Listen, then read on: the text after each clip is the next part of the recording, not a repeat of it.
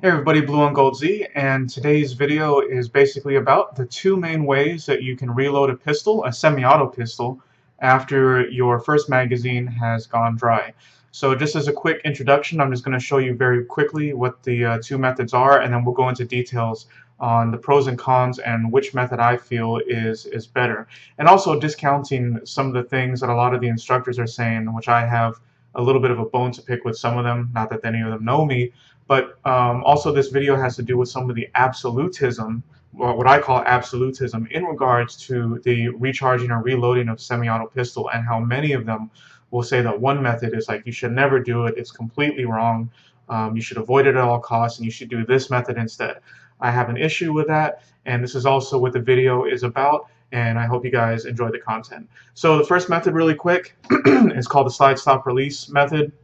It's probably the most common method. This gun is empty. There's an empty magazine in here. That's why it loaded to the rear. As you can see, there's nothing in the chamber, and there's nothing in the mag. So you shoot your gun, bang, bang, bang, bang, bang. Slide locks to the rear because the magazine is empty. You take out the old magazine. You insert a new magazine. Here I'm using snap caps. You hit the slide release, and you're back on target, and you shoot. Second method is as follows. Let me just inject the old round out. You're shooting your gun, bang, bang, bang, bang, bang, bang. Slide locks to the rear. Again, your magazine is empty. You take the old empty magazine out. You get the new magazine, the fresh magazine. This, again, we're using snap caps. Instead of using the slide stop release button, which I just did earlier, you insert the magazine. You put your hand over the top of the slide. Make sure that your hand is not covering the ejection port. You grip the back of the slide. You pull it forward and then just let it go, and bring your hand back around and put it into the position ready to fire, and prosecute your target, shoot the target, and you're off to the races. So let's go into the pros and cons of each method, and why I feel that one way is actually very, very relevant, and in most situations is actually the best.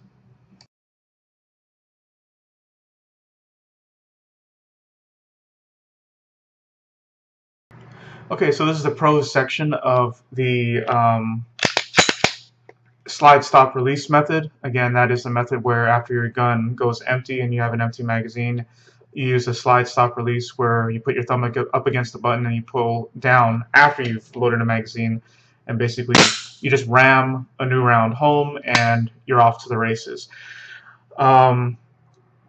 Just to put in a nutshell and keep this section very, very short and concise, is that for a lot of guns, especially very modern, semi-autos, the slide stop release is extremely quick, extremely efficient. It's basically idiot proof, and it's faster. It upsets the gun less, and as far as the positioning of the hands, you are able to have your hands in a position to get you back on target quicker, and I'll show you in a second right now. So let's say round, the last round has flown out, you've gone dry. Again, you take the magazine out, you get your new magazine, and you reinsert. What I want people to realize when you're using the slide stop method is that you are literally doing, I guess you could say, two things at the same time, and that's why I talk about efficiency and speed. First and foremost, look at where your support hand is. This is the hand that just put in the fresh magazine. It's at the bottom of the gun. It's at the bottom of the mag well. What does that mean? That means that compared to the overhand release method, where you're bringing your hand, I guess you could say, around the world. You're bringing it from the South Pole to the North Pole. Your gun, your support hand is already where it needs to be. Secondly, your firing hand is also where it needs to be, naturally, and your thumb is also where it needs to be in order to do the action to get the gun back up and running.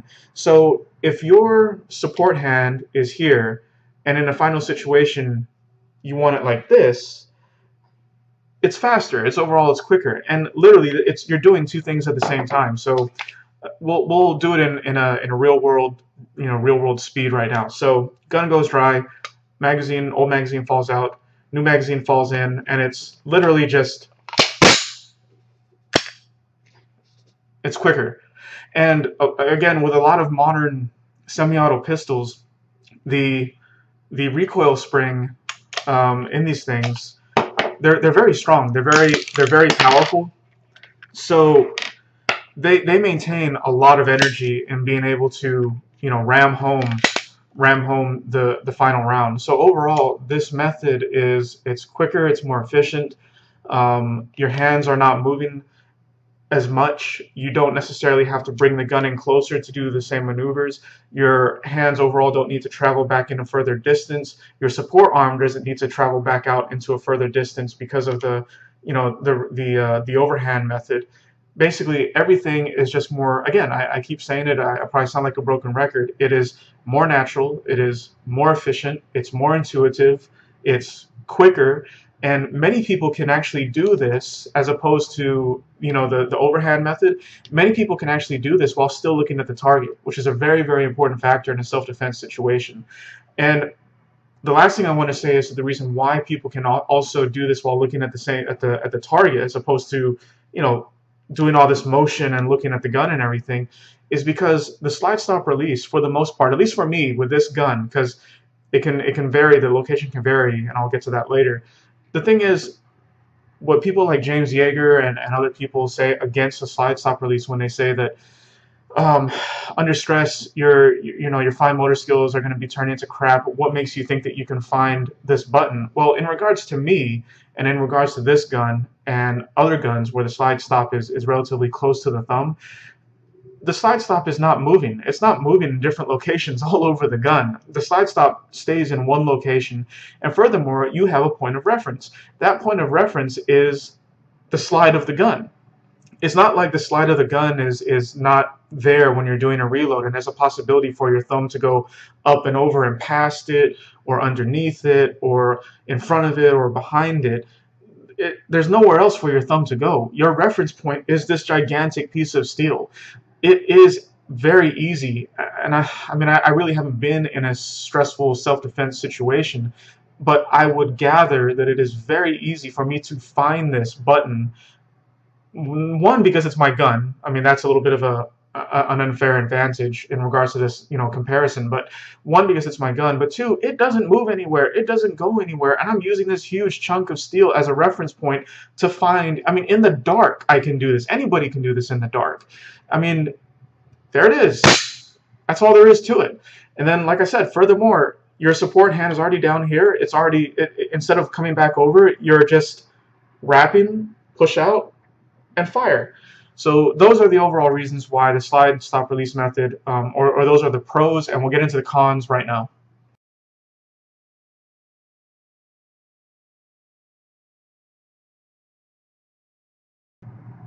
Okay, so this is the cons section of the slide stop release method. So again, it's not perfect, but overall it is, in my opinion, the best. But here are some of the cons. It does not work necessarily on all guns. And when I say that, it's because some guns, the slide stop release lever is located, you know, further down or further up, and for people that may not have, you know, the longest thumbs, such as myself, we may not be able to reach the slide stop lever.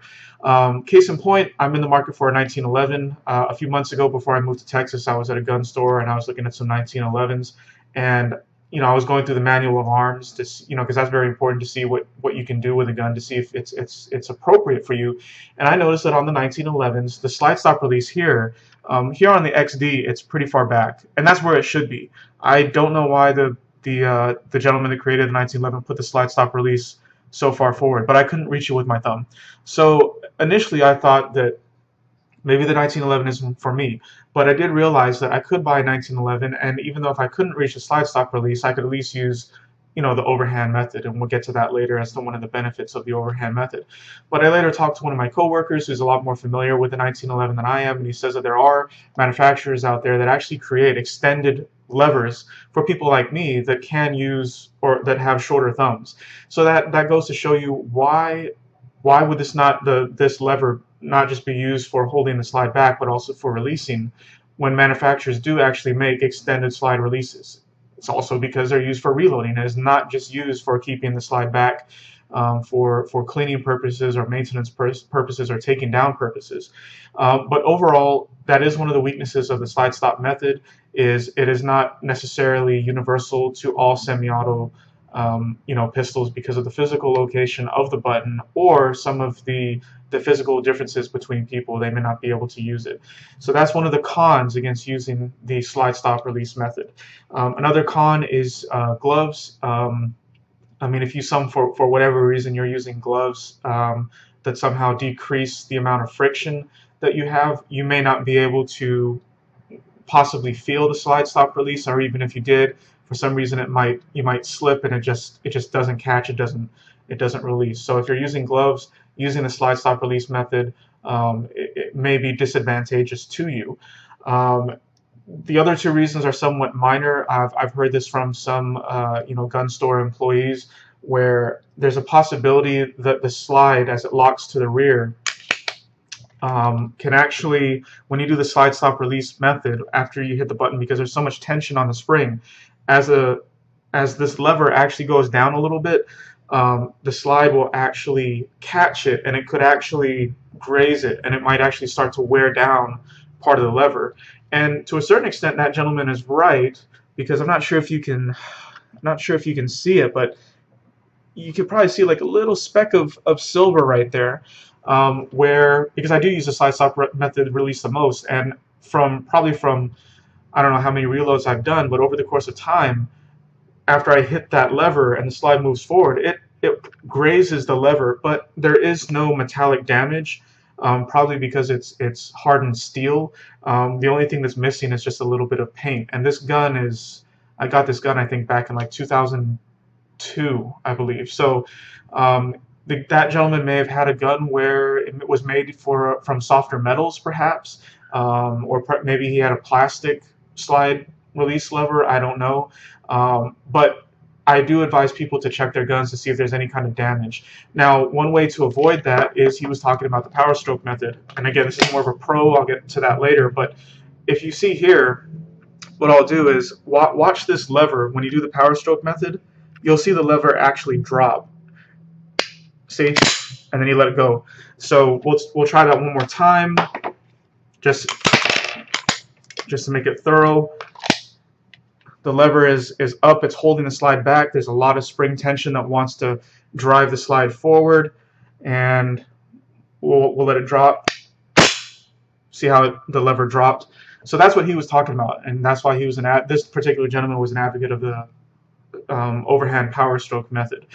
And that leads to my final point as to why some people believe that the slide release is one of the cons, is that you're not fully using 100% of the guide rod spring's strength, because if you are actually pulling it all the way back, you're using 100%. If you're only letting the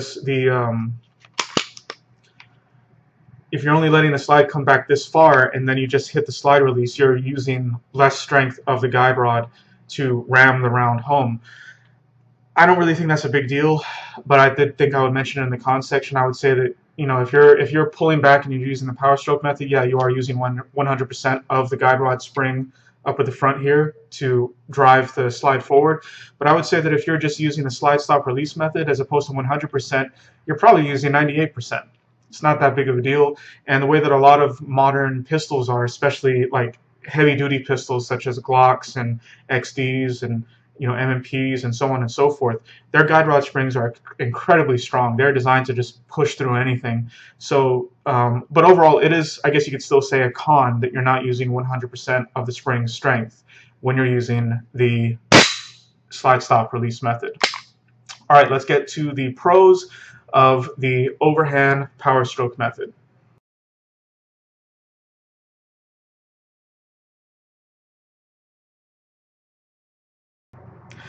Okay, so as for the pros reason as to why the Powerstroke method of reloading a firearm, a semi-auto after it's run dry, probably the biggest reason that it's a pro, and I do think this is a very good reason, is that it's universal for all semi-auto pistols. I'm pretty sure there may be some crazy novelty firearms out there that may be or may have an exception, but pretty much all semi-auto pistols, whether they're 1911s or Lugers to XDs to cars, whatever you want to call them, they all have a slide stop that will typically, and I say typically because sometimes there are malfunctions where the slide, when the gun goes empty, it doesn't always lock to the rear. But basically, this methodology will allow you to recharge and reload any semi-auto pistol, using the Powerstroke method. So if you're in a situation where, I don't know, you're in a gunfight and, aliens and, Obama change zombies are invading your city, and there's dead bodies from some of your comrades all over the street, and you run dry on one weapon, and instead of reloading or whatever, and you pick up another weapon, using the Powerstroke method, you would be able to get basically any semi-auto pistol up and running. As I said in the previous section, you might waste time picking up, for instance, for me, if I picked up a 1911 and I put a new mag in and I tried to search for the slide lock release button, I wouldn't be able to find it on a 1911, and I'd be wasting perhaps 1 or 2 precious seconds to realize that I can't reach it, I can't do that, and I need to do the Powerstroke method.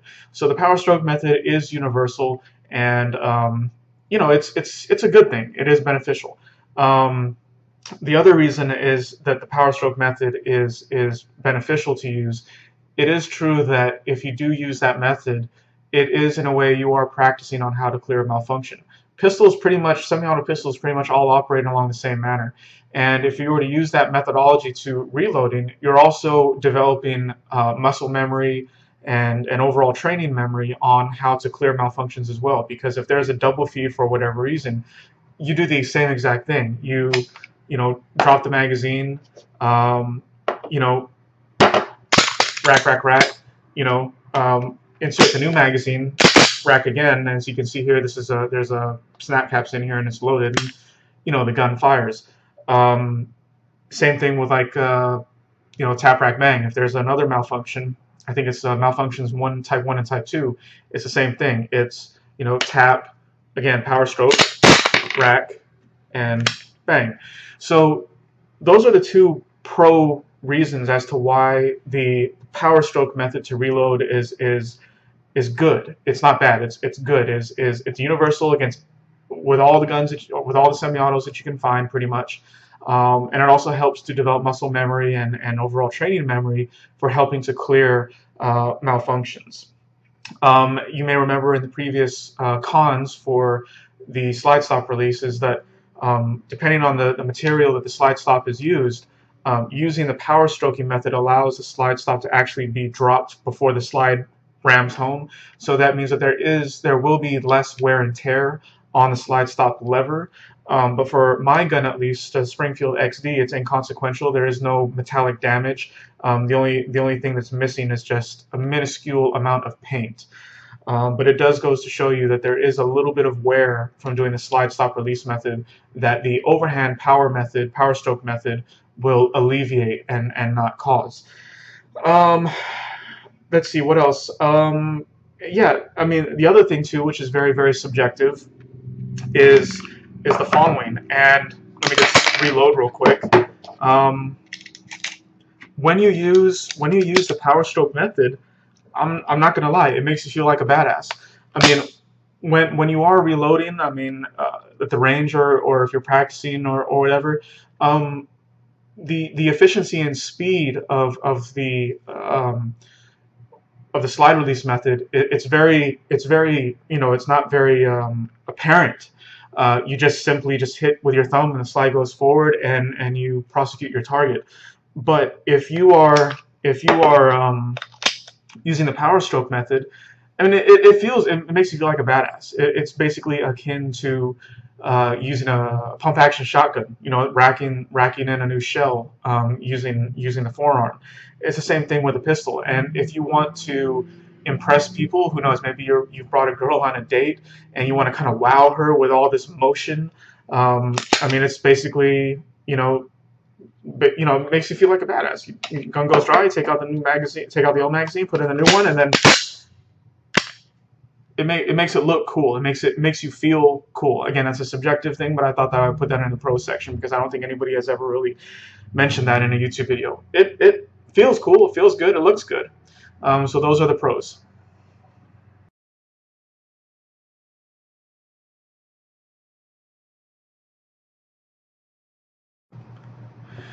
All right, this is the what I think is the juiciest tidbit of the video, and it is the con section of why I believe that the overhand, power stroking method to reload a pistol is not really the best and not really the most practical, and in certain situations may be even detrimental to your health due to the biggest reason that I believe that it is not as good as the slide stop release method, and that is because of speed. And I will demonstrate here right now. So as I mentioned before, using the slide stop release method, the gun goes dry and you take out the old magazine, you put in the new magazine. Again, your hand is already at the bottom of the gun. I mean, when you're shooting a pistol, and especially if you're going for accuracy, you're going to use two hands, and the proper way and the best way is for the hand to go back around and wrap around your firing hand around the grip, and you prosecute the target. You get a good solid grip in order to hit the target. So using the slide stop release method, your hand is already here at the bottom, and chances are you've probably already hit the release button as you are actually pushing out. So you're doing 2 to 3 things at the same time. This is what I have against the overhand power stroke method is, as I mentioned before, using the overhand power stroke method, once you've seated the magazine, what I call, I guess you could say, the south pole of this world, let's say this is the world, this is the south pole, you've inserted the south pole, now your hand is traveling all the way back to the north pole of the gun. And typically, because this method requires you to kind of cock your arm and bring it back towards what some people call the workspace, you're creating more distance that you have to push back out forward. So again, you seated the magazine at the south pole, now your hand is going all the way to the top of the north pole, and now you're gonna re-rack the slide. Okay, chances are your arm is going to be back here. Your arm here is still bent. You still have to bring your hand all the way back around and under the gun where it was before when you first loaded the magazine. And then because of the nature of doing all of this, because your firing arm is further back, you have to push all the way back out forward, bring your hand back underneath, get a good grip, and then shoot the gun. So all of this stuff basically just means it's slower and it's more inefficient, and I just really hate it when people say that you shouldn't be using the slide stop release method, that you need to be doing this power stroking method.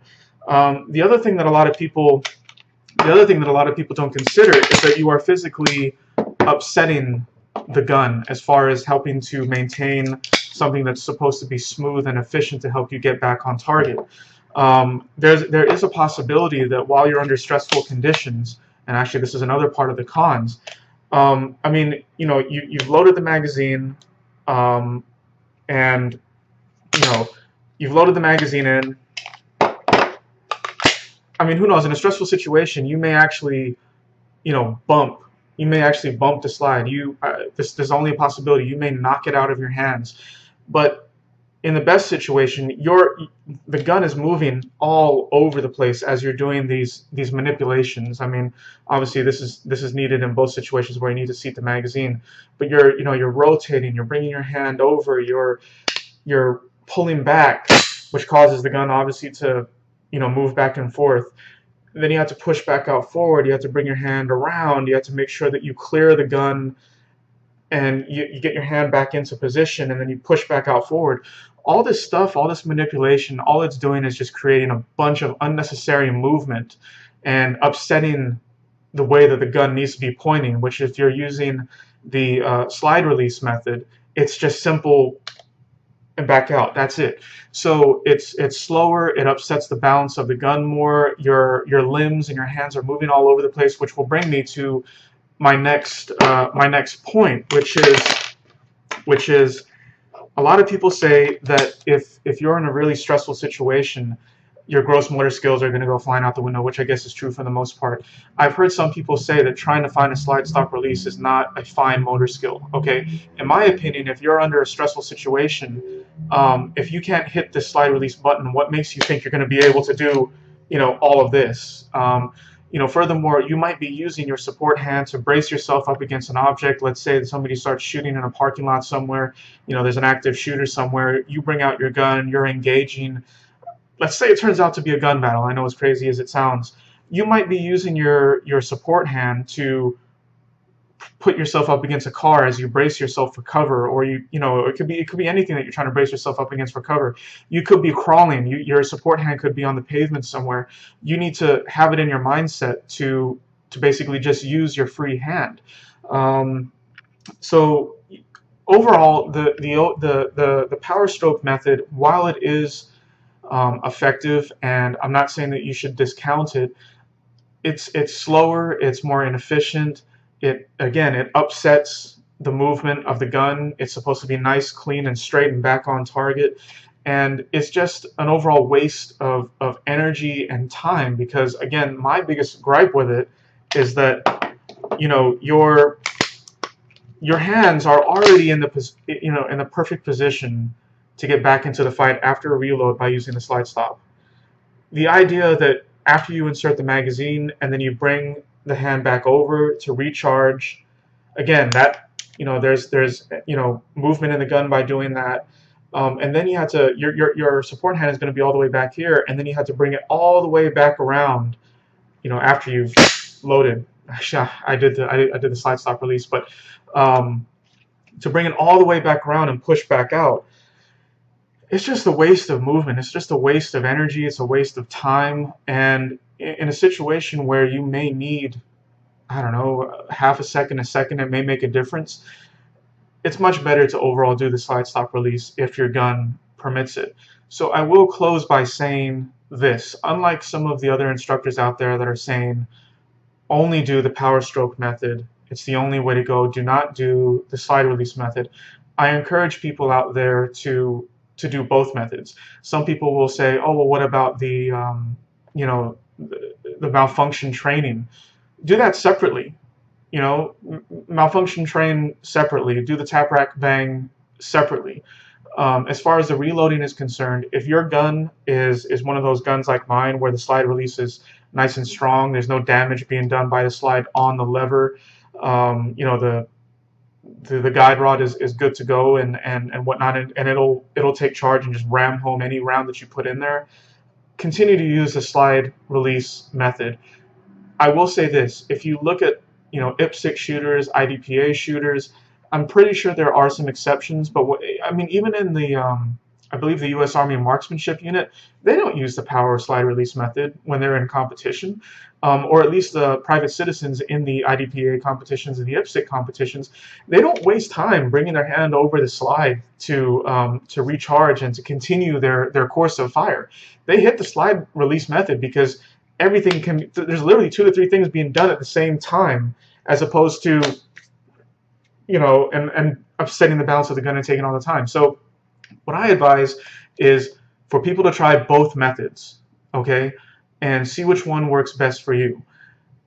I would bet money that a great majority of people will find that it is completely unnecessary to do the Powerstroke method, and that the slide release method works fine for them. Thanks for everybody for watching. Blue One Gold Z signing out.